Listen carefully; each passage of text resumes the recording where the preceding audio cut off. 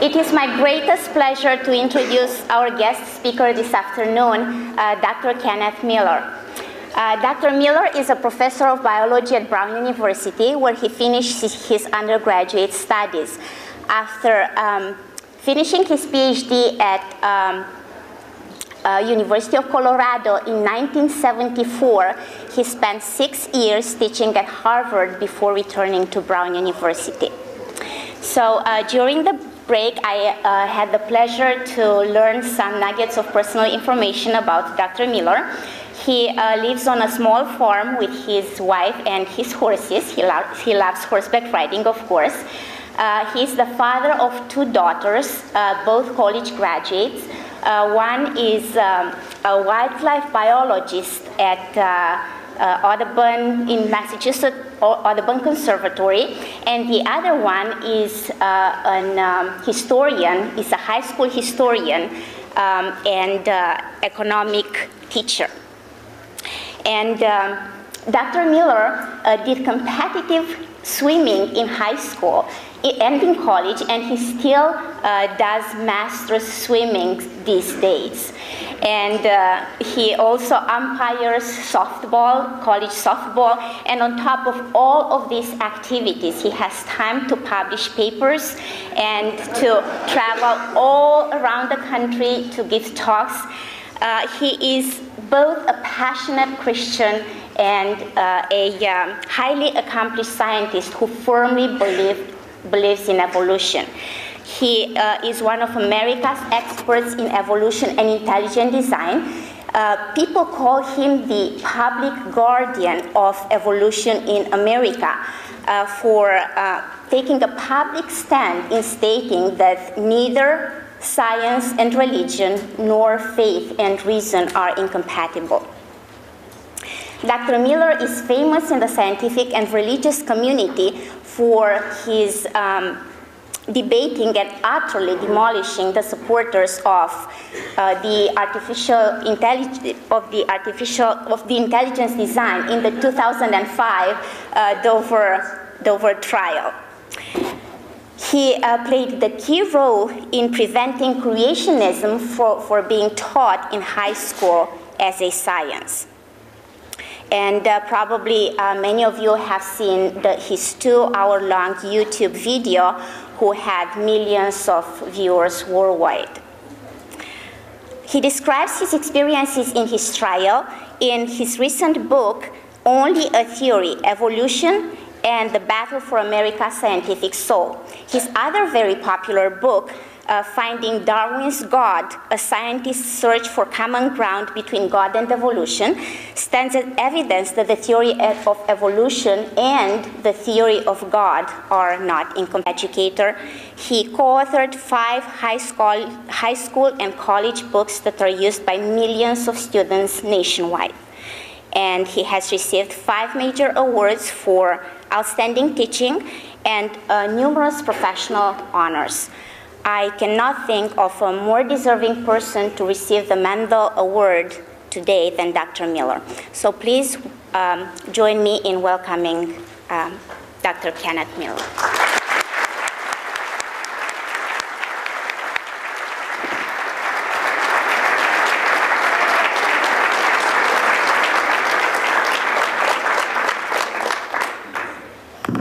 Thank you very much. I'm overwhelmed by an awful lot of things. I'm overwhelmed by the award. I'm overwhelmed by the introduction, which is very generous. I'm certainly overwhelmed by the crowd, and I want to thank all of you for coming here today. If you're standing in the back, and I was a student once too, you might be standing here because you think, man, if this guy is boring, I want to be able to get out of here without making a scene. But if you are willing to hang around, I see a lot actually of empty seats up here. So if you want to come up, please do. It will not be disruptive of anything. Again, I want to thank Villanova, especially for giving me this extraordinary honor. And I'm just humbled, not just by the honor, but also by the people who've received it before, many of whose sandals I do not feel worthy to loose, to use a biblical expression. You never know how you're going to be introduced, so I always like to bring my own introductory slide so I can tell you who I really am if I have to. I'm a cell biologist. I work on biological membrane structure and function. I publish in journals like Cell and the Journal of Cell Biology. This is a photograph of me in my very messy lab in Providence. I think it's fair to say, and I'm speaking particularly to the college students who are here, that lots of you, and I say this with some trepidation, lots of you probably already know me and you may not like me. And the reason for that, look carefully folks, if you used any of these books when you were in high school, yeah, I was afraid of that. I wrote them and I have to apologize for them. It's a funny thing. My wife and I live in a very small town in Massachusetts called Rehoboth, Massachusetts, so about 8,000 people. And for quite a few years, people in that town knew me, knew who I was, but not because of what I did for a living. For about 10 years, I was kind of like the commissioner of the girls' softball program. And I would, I ran our spaghetti suppers to raise money. I trained our umpires. In the summer, I used to coach one of our all-star teams. So they knew me as the softball guy. They didn't know what I did for a living. And one year, the high school in our town, Dighton-Rehoboth Regional High School, adopted one of those textbooks as its standard book for biology. And my name was on the cover, and my picture was inside, my cover was blown, and suddenly everybody knew who I was. Now you might think, it's like a cool thing to have the school in your own town adopt your book, and I guess it is. But about a month into the semester, I'm driving up in front of the high school to pick Tracy, my youngest daughter, up after field hockey practice. And there's a woman there in front of the high school who knows me from softballs, another coach. Her name is Bonnie Kelly. And Bonnie flags me down and she says, Ken, you wrote the book that they're using in the high school. And I said, yes, and I got that big dumb look on my face you get when you think you're about to be complimented. And I puffed out my chest like this. But Bonnie looked me straight in the eyes and she said, funny thing is you don't seem that smart. So I was never quite sure how to take that. My wife insisted that it was a compliment, but if you knew Bonnie Kelly, you might not be sure. You might wonder, if I'm a cell biologist, and I do most of my research with the electron microscope, how exactly do you get involved in evolution? What's this have to do with anything? Well, the answer is, if at a moment of weakness, you allow a former student of yours to convince you to do something absolutely insane, like write a high school biology textbook, you can get drawn into this. And the reason for that is our books have such a strong treatment of evolution, and they're so widely used, that in many places around the country where evolution becomes an issue, maybe the issue, it's our book that people find objectionable. And just to show the tenor of this, a couple of years ago, a county in Georgia purchased our textbook for the 17 high schools in that county. Bless those good folks. But people in the community and in the school board were so concerned about the treatment of evolution in those books that they insisted that a warning sticker be put on the front of the books, just like a pack of cigarettes. And this is the wording of the warning sticker. This textbook has material on evolution. Evolution is a theory, not a fact. Regarding the origin of living things, this material should be approached with an open mind, studied carefully and critically considered.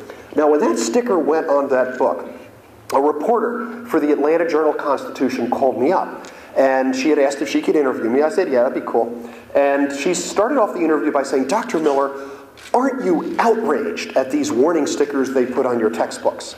Now, I've been interviewed before, but I've never had a reporter suggest a word like outraged in a response. And I thought, you know what? I think she is trolling for a quote, as the expression goes. In other words, she wants to write a story with an inflammatory headline like author incensed at labeling of book, or author, or better yet, northern author outraged at the sense of book.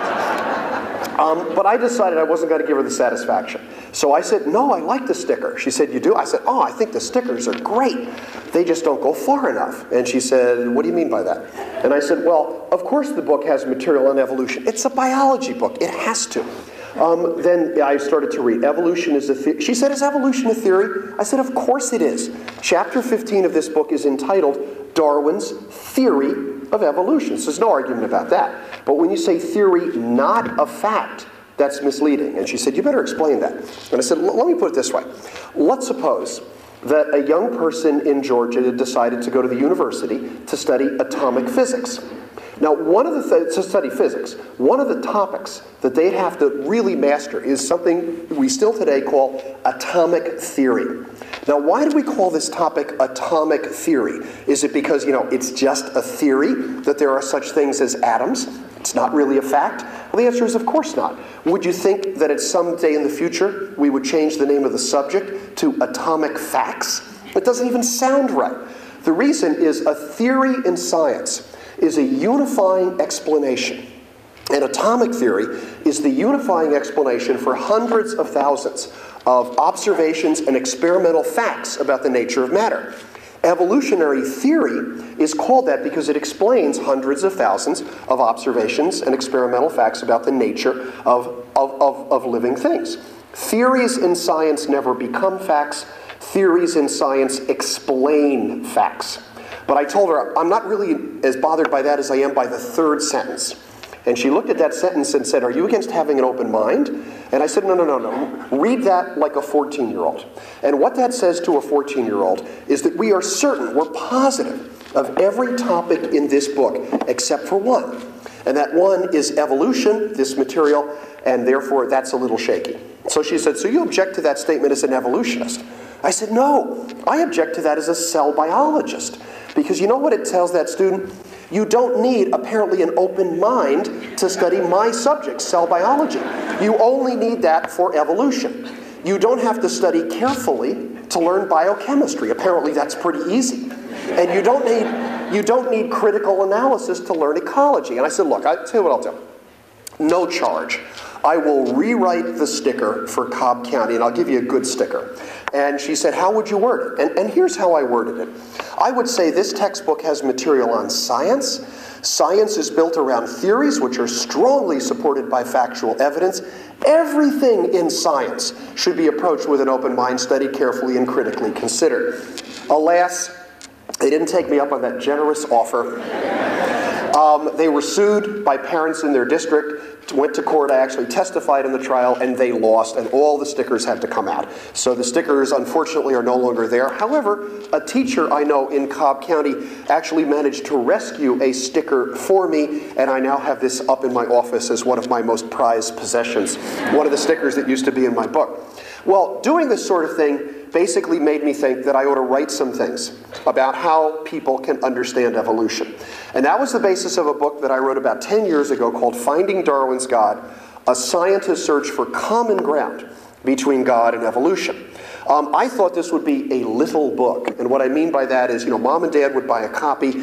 Maybe I could send one to my brother Ron in Kansas City. I say that because his son, my nephew, is here, although I'm not going to point him out and embarrass him. And they might be impressed with that, but that would be it. To my astonishment, this book is now in its 29th printing in paperback. And what that tells me more than anything else is how hungry people are in the United States to see someone address these issues. Well, a lot has happened since I wrote that book, and last year I published a new book called Only a Theory, Evolution and the Battle for America's Soul, and a few of the things that I want to talk about today are actually in that book. Now, many of you, especially those of you with a sense of American history, might wonder the following. Didn't the Scopes trial settle all of this, like 80 years ago? And you might think it did. But all of you, I'm sure, have, if you don't know about the Scopes trial in detail, probably figure it was pretty much like that play, Inherit the Wind, with Spencer Tracy there, and Spencer Tracy sort of taking apart the counsel for the other side. And indeed, the actors in Inherit the Wind did bear a very good physical resemblance to Clarence Darrow and William Jennings Bryan, who were the principals of the Scopes trial. And what people seem to remember about the Scopes trial is that science was vindicated, that the other side was made to look foolish. Well, that might be true, but the reality is that John Scopes was convicted. The Butler Act, under which he was prosecuted in the state of Tennessee, remained on the books for more than 40 years. At the year that I graduated from high school, it was still illegal to teach evolution in 6 American states. Now, when did that change? It changed beginning in 1965. When the young woman you see here, her name is Susan Epperson, she was a second-year biology teacher. She took a new teaching position at Central High School in Little Rock, Arkansas. She submitted her lesson plans.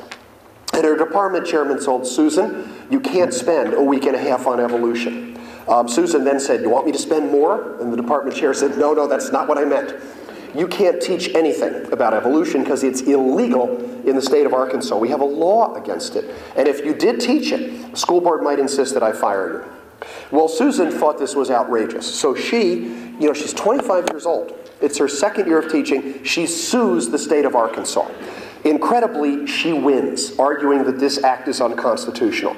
The state appeals it to the state Supreme Court. State Supreme Court reverses the decision, reinstates the law. She then appeals it to the Supreme Court of the United States. The Supreme Court unanimously finds for her. This decision, Epperson versus Arkansas, Supreme Court 1967, this is the decision under which all the anti-evolution laws in the United States were rendered invalid. Now, the reason I bring this up is in part, a couple years well after this, I was involved in testifying in a federal court case right here in Pennsylvania, in Harrisburg. And the day after my testimony ended, I got a ton of email, not all of it complimentary. But one of those emails said, you know, Dr. Miller, I read your book, I liked it. If I mailed it to you, would you autograph it for me? And by the way, I kind of know what you went through, because some years ago I was involved in litigation on the theory of evolution too. And I thought, who is this? And I go to the bottom of the email and signed Susan Epperson. And I couldn't believe it. I wrote back to her and I said, Dr. Epperson, she's now an adjunct professor of chemistry at the University of Colorado in Colorado Springs.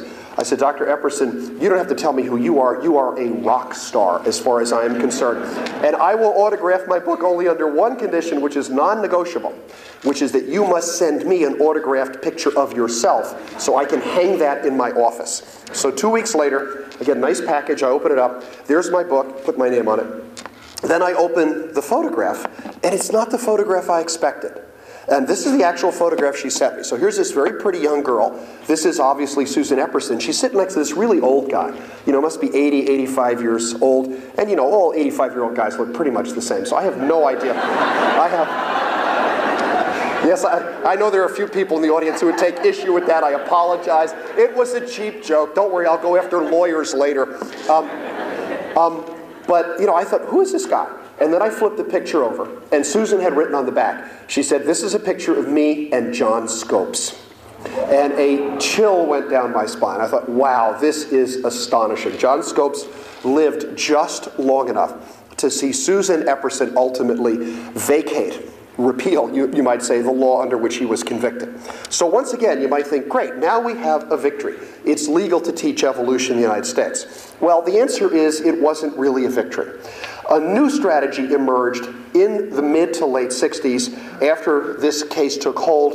It was called scientific creationism, and it argued for balanced treatment.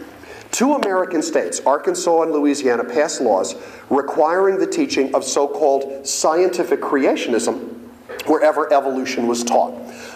This led to another court case called McLean versus Board of Education. The people testifying in that case included a very young Stephen Jay Gould and an even younger Francisco Ayala, former Catholic priest and eminent geneticist, and lo and behold, once again, they won the day. This has been the consistent pattern in litigation about evolution, and in this particular case, the Arkansas creationism law was struck down, and later on, a few years later, so was the Louisiana law. So, is that the end of it? Well, not really. The next strategy is to call it something else, and to call it, in this case, intelligent design. And the general idea is if you avoid references to a creator and you emphasize complexity in living things, and there's plenty of complexity there, you can make connections to a designer without naming that designer, and you can imply a kind of creationism. There was a book called Of Pandas and People, which was published explicitly to support high school courses in intelligent design.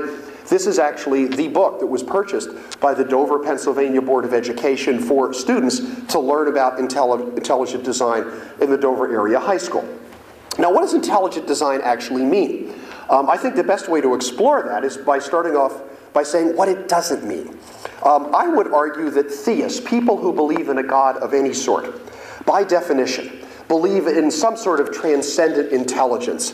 And you might express that as a view that there is a kind of meaning or purpose or even an intelligent design to the universe. Now, for what it's worth, that's actually a point of view that I happen to hold myself. But this is not what is meant by intelligent design in the conversations that we have today in the United States. What intelligent design actually is is the proposition that outside intelligent intervention, which is called design, is required to account for the origins of living things. Now this means intelligent design is not this kind of general philosophical consideration of meaning, value, and purpose. It is a doctrine of special creation. Now why do I say that?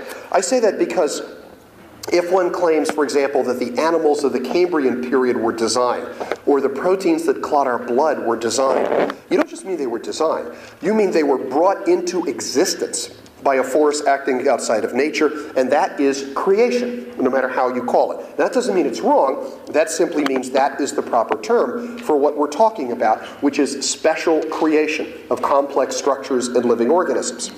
Now, many of the advocates of that point of view would argue they don't get a fair shake in the scientific community because the scientific community is closed to new ideas. Well, if that was really true, science wouldn't go very far. We deal with novel scientific claims all the time.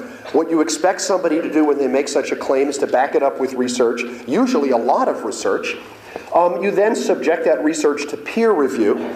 That's a much misunderstood word. It doesn't mean you send one paper to one journal and then you whine and complain when it gets rejected. Every scientist has a stack of papers and grant proposals that have been rejected. Peer review means you subject yourself to the give and take in the scientific community. You go to meetings, you put your ideas out there, you gather criticism, you react to that criticism. That's what peer review means. And eventually, if nature is on your side, if you really have a useful idea, you will win a scientific consensus that basically suggests your idea is right or it has merit, and then quite automatically, these ideas end up, the novel ideas, end up in classroom and textbook.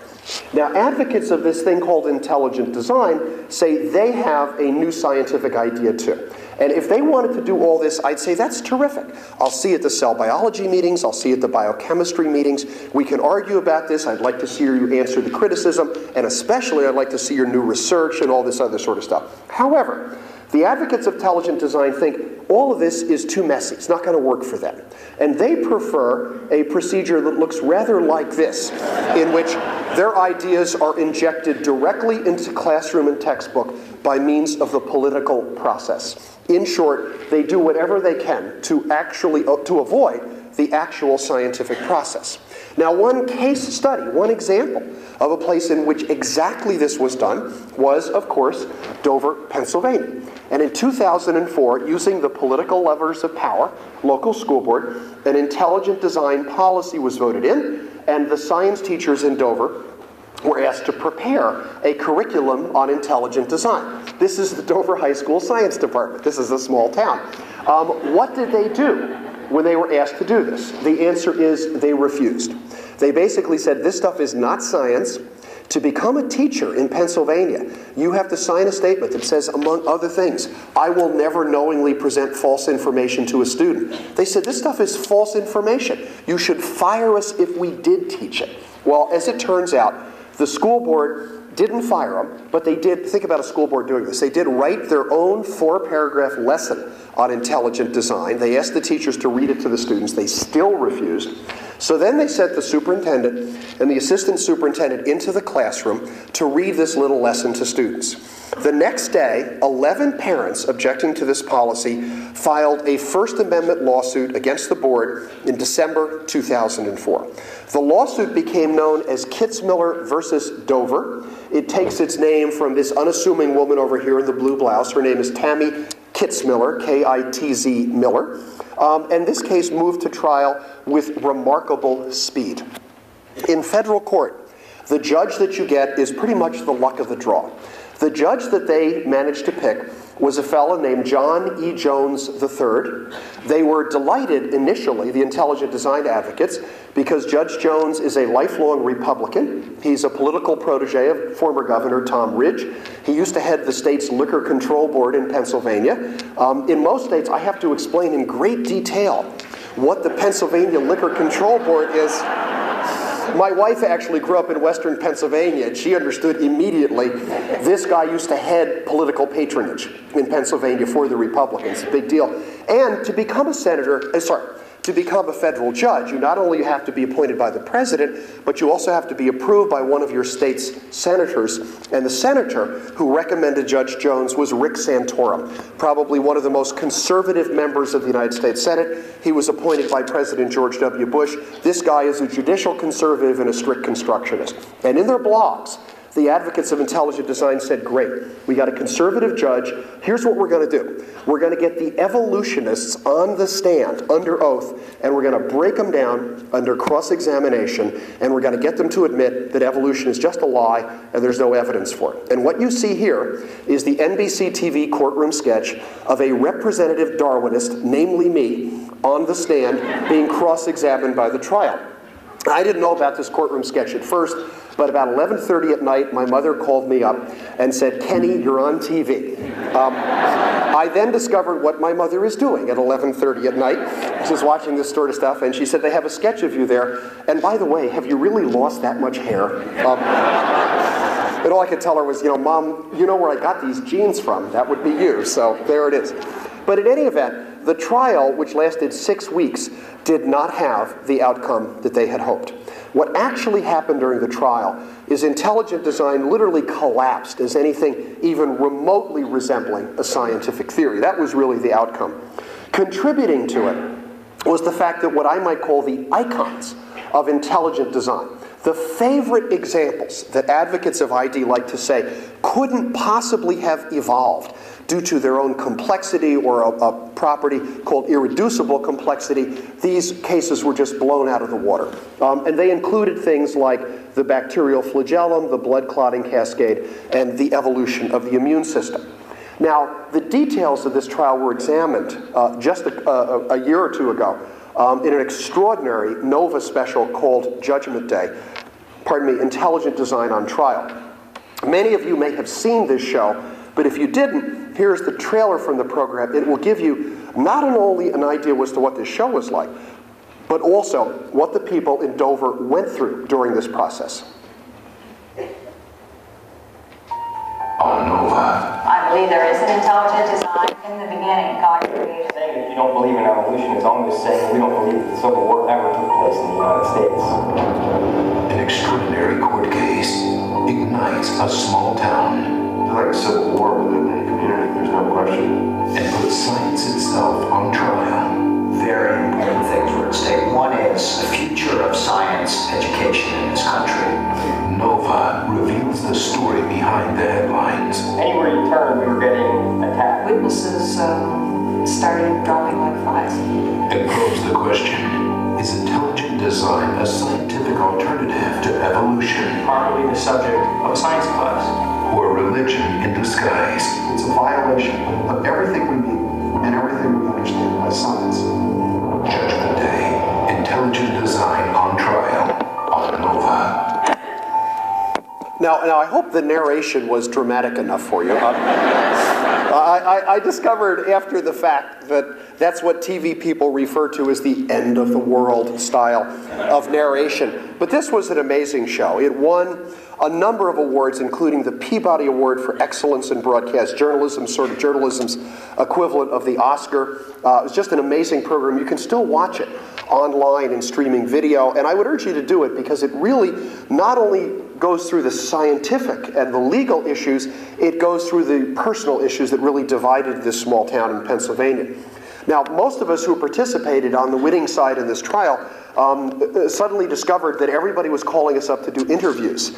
And we were interviewed in Science Friday, CNN, the Today program, all sorts of other stuff. But I probably got the most interesting interview requests of all. I ended up on a talk show known to many of you as the Colbert Report. And I was tempted, and I really mean this, I was sorely tempted today, right now, to play a tape of my interview on the Colbert Report, but I resisted that temptation, knowing of course I was at an Augustinian university and resisting temptation is what you should be doing. But for those of you who would like to see it, all you have to do is to Google my name and Colbert Report, and it will come right up. And I had such a good time on that show with Stephen, and he had a good time too, that when my new book came out last year, Stephen actually called me up and said, now that you have a new book, I have an excuse to have you on again. Would you like to come on one more time? And then I ended up on the Colbert Report a second time. Now, I know there's a number of high-ranking university administrators here and people really concerned about the state of higher education in America. As a result of this, I have, I'm sorry to tell you this, I have a very sad and depressing message. And when you think about this, this is really disturbing, and here it is. Nothing I have ever done in my entire scientific or professional career has ever gained for me the degree of respect with my students of being on the Colbert Report. And when you think about it, that's actually pretty depressing, but that's essentially the way things go. Now, what I haven't told you is what happened in this case. Just before Christmas in 2005, the decision was announced, and this conservative judge said intelligent design is simply not science. It's a religious idea masquerading as science. This was reported in newspapers around the country. It was reported on every single one of the network news broadcasts that night, and it set off all sorts of rejoicing and jubilation in the town of Dover. And believe it or not, people involved in the trial have had annual celebrations to remember this, and 2 weeks ago we had our last one in downtown Harrisburg, a concert for Darwin, and I had the pleasure of being there and hanging out with the plaintiffs, the attorneys, the other expert witnesses, and other people. It was a blast. Now, I would love to say that as a result of this decision, we won, it's over. The other side had all the time they wanted, 3 full weeks, to lay out their case, and they simply fell flat. But the reality is, it's not over. And that, quite frankly, is why I wrote that book, which was published last year. The battle isn't finished. It's not actually about evolution. It's really an attack on the entire core of scientific reason. And that's an important thing to appreciate. And finally, I think it matters, it really matters for this country's future. Because if we raise up an entire generation of young people who have been taught, as a result of these conflicts, to be hostile and suspicious and mistrustful of science, we are going to sign away world scientific leadership. And I think that'd be a terrible thing for this country, and I think it'd be a terrible thing for the world. Now, despite its scientific failures, intelligent design, as you all know, is still a public relations success story.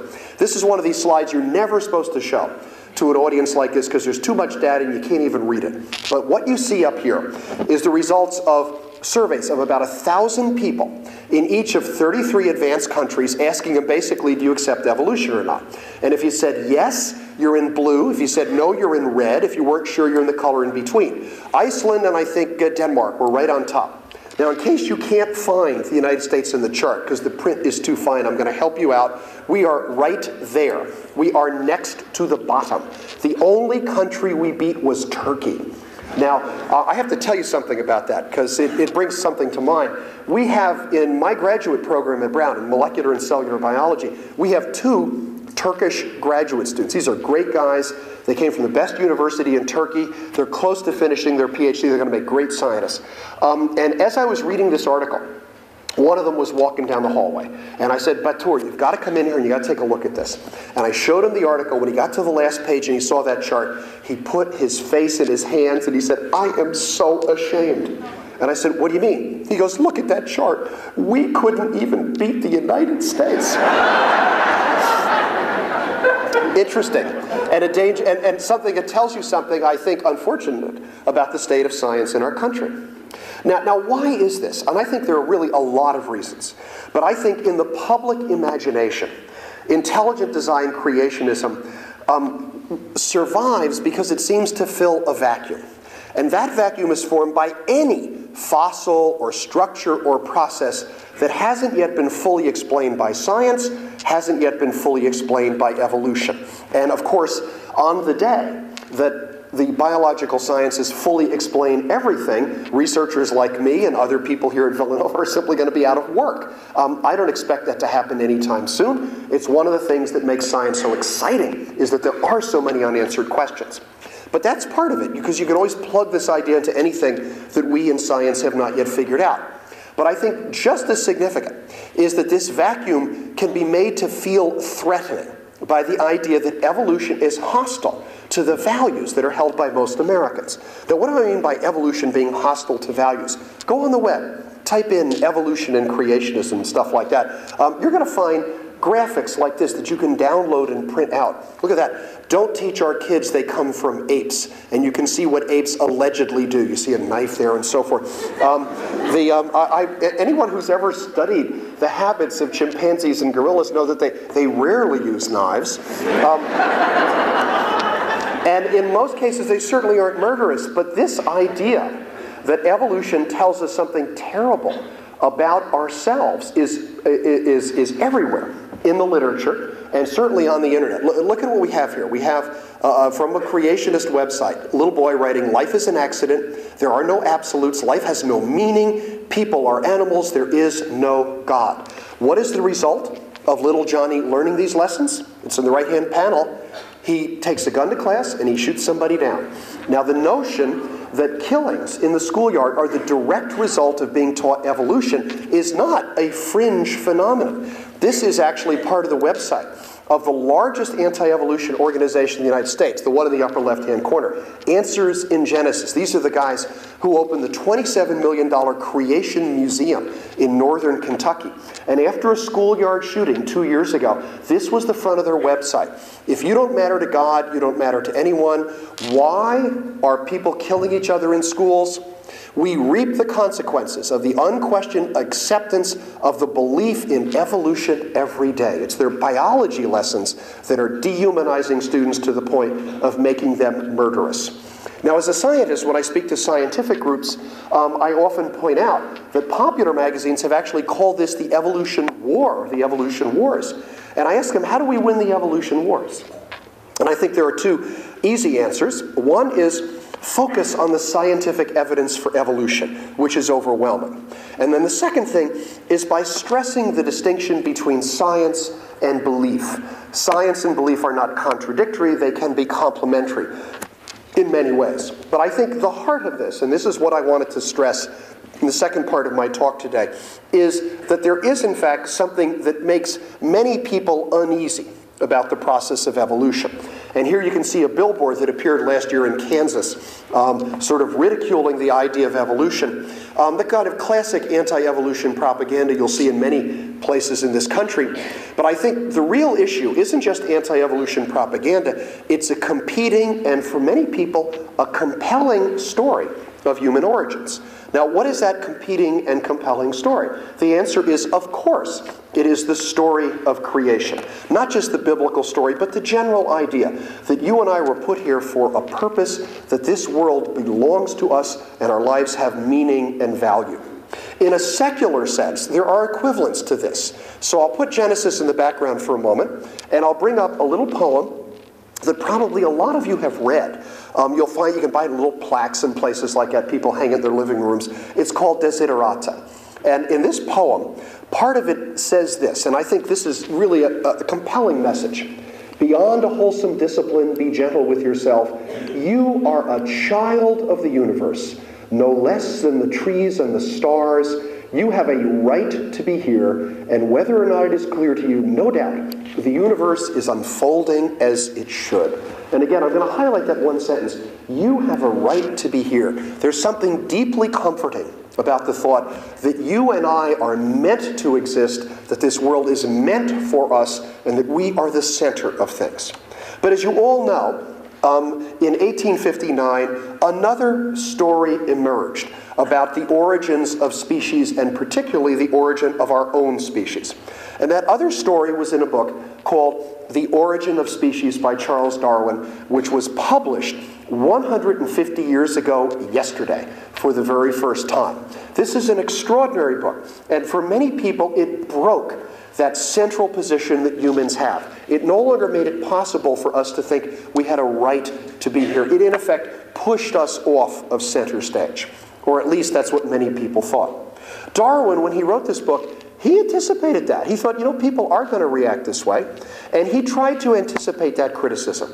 And I want to show you part of what he wrote. These are his words in the very first edition of that book. He said, "To my mind, It accords better with what we know of the laws impressed on matter by the Creator, that the production and extinction of the past and present inhabitants of the world should have been due to secondary causes, like those determining the birth and death of the individual. Then he continued, when I view all beings not as special creations, but as the lineal descendants of some few beings which lived long before the first bed of the Cambrian system was deposited, they seem to me to become ennobled. Ennobled, what a remarkable word. You don't see this much in the 21st century, but in the 19th century it conveyed a kind of reverence for life that I think was part and parcel of the argument that Darwin wanted to make. Now, how did this other story emerge? Where did it really come from? It came from straightforward, obvious observations of the world around him. Darwin was interested in horticulture, in plants, vegetables, flowers, all sorts of stuff. He was interested in animal husbandry.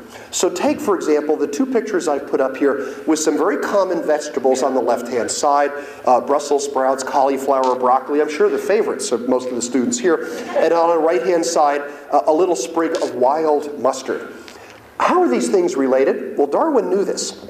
And what Darwin knew is that every single one of these vegetables that you and I probably think of as completely individual and separate plants actually emerged from that ancestral wild mustard. And human cultivation, growing for a larger fruit or a smaller fruit or more leaves and so forth, selective basically artificial selection had produced every single one of these individual vegetables. So Darwin was impressed by the fact that the raw material of nature has so much variation that you can select for things that almost look as though they are distinct and different species. Not true just with plants, but also with animals. Darwin was a pigeon fancier, like a lot of Brits, and he realized that the common pigeon that you found all over Britain had in fact been bred using its existing variation into dozens of varieties that look so different from each other that if we saw them in the wild, we would think that they were separate species. And he began to think, and this is when he was still a very young man, could it be that species are not fixed, but are subject to some sort of change over time? Well, when he was still a young man, just after graduating from Cambridge, Darwin stepped on board a ship called the HMS Beagle. And in that ship, he traveled around the world in a voyage of almost 5 years. And one of the things that impressed him were animals that he had never seen before. Now, this guy was a Brit. Until he went on the Beagle, he'd never been off the British Isles. I don't know how many of you have seen, picked up, or touched an armadillo, but the first time I saw an armadillo, I'd never, whoa, what kind of animal is this? And when you actually touch them, very, very strange. Well, Darwin saw these guys, and it just blew him away. Nothing like this Europe, just dazzled him. But what dazzled him more was when he started to participate in excavations. He discovered that there were fossil-like organisms, also not found anywhere in Europe, known as glyptodonts. Glyptodonts were clearly armadillo-like fossils, even though they were quite different from present-day armadillos. And one of the things that Darwin wonders is, now this is weird, why should these two animals, which look very much like each other, both of them be found only, to his knowledge at the time, in South America? Very strange that the extinct animal that looks most like the present-day animal is found in exactly the same continent. Is there a relationship between them? And then he went on and found other examples. Darwin himself found this large skeleton called Mylodon of a giant ground sloth. He also realized that there were present-day living creatures in Central and South America like the 2- and 3-toed modern sloth like this. And once again, that is the extinct relative of the animal that looks most like it, and they're in the same place. And in a book published 20 years before the origin of the species, it's called The Voyage of the Beagle, he speculated. Here's what Darwin wrote. This wonderful relationship in the same continent between the dead and the living will, I do not doubt, throw more light on the appearance of organic beings on our Earth and their disappearance from it than any other class of facts. You can almost see him getting to the idea of what today we call descent with modification. Now, a little story. He wasn't the only naturalist bombing around the world trying to figure this sort of stuff out. One of the other people who did this was Henry Walter Bates. The story I'm going to tell you right now was told in Sean B. Carroll's wonderful book, Into the Jungle, Great Adventures in the Search for Evolution. Bates spent a total of 11 years collecting species in the Amazon basin in South America. During those 11 years, he discovered 14,712 species. This means, if you do the math here, that if today Dr. Bates discovered only 3 new species, it would have been a slow day. So in other words, he was discovering more than that per day. Just amazing. Greater than 8,000 of these were new to science. He published his results in a book called The Naturalist on the River Amazonas, as it was called at the time. And Bates actually brought along with him for the first 4 years of his trip a young British naturalist, not from a wealthy family like Darwin, but from a working class family. That's why he could only stay there for 4 years. His name was Alfred Russel Wallace. And Wallace got exposed to the sorts of things that Bates was working on. What sorts of things? I'll show you one of them that they both studied. They discovered about 550 species of butterflies. And at first, they thought they all belonged to a genus named Leptalis. You can see it right here. But when they looked at these butterflies a little bit more closely, what they discovered is only some of them were Leptalis. Other ones in local areas included a genus named Methomia, another one called Mercantus, and another one called Methona. So the interesting thing is that the Leptalis genus, which had spread all over these 3 different areas, in each of the area, somehow it had managed to change its appearance so it looked like the dominant local species. And Bates and, as it turns out, Wallace wondered, why should Leptalis, this one genus, vary in a way that mimics other butterflies in its own region? And Bates's explanation was this was a way of gaining protection from predators by having the predator confuse you with the other species that might be poisonous or might have some other sort of defense mechanism.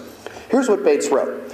According, therefore, to the closeness of its persecution, I love 19th century biologists, persecution by enemies who seek the imitator but avoid the imitated, will its tendency to become an exact counterfeit, the less perfect degrees of resemblance being eliminated generation after generation, and only the others left to propagate their kind. It's remarkably close to natural selection. When his book was actually published, it got a review in one of the transactional journals of the British Philosophical Society. Here's what the reviewer said. It is the best work of natural history travels ever published in England. Your style to me seems admirable. It is a grand book, and whether or not it sells quickly, it will last. You always wonder, who's the reviewer? Who would write something like that? Well, the reviewer was this young guy who just got off the Beagle. Namely, that was a review by Charles Darwin. Now, Darwin himself, of course, had been on his own voyage of discovery. He returned from his voyage on the Beagle in 1836. He wrote out a draft of his idea of species formation in 1844. He didn't have the courage to publish it, but he actually set money aside and gave it to his wife and said, if I die early, you take this money and you publish this, because this is an important idea. And as it turns out, the essence of his theory was very simple, and it was very close to what you just heard Bates say. A kind of process called natural selection operated all the time in nature, and natural selection could be the driving force behind the origin of species. So he worked and worked and worked, but for 15 years published nothing. Then, in 1857, Darwin got a letter. Now, unfortunately, the letter has been lost to history.